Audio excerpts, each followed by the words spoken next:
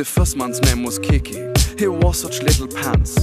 His brother was the champion, but Kiki loved to dance.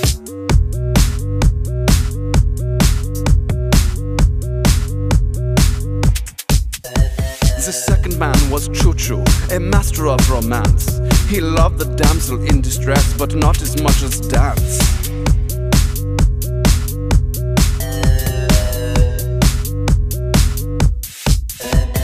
One day inside the station, in Amsterdam perchance, the men were dancing side by the man with the crooked glance. They turned to face each other. It was just happenstance that these two men would meet that day and do that fateful dance. Wow, you can really dance. Wow, you can really dance. He went.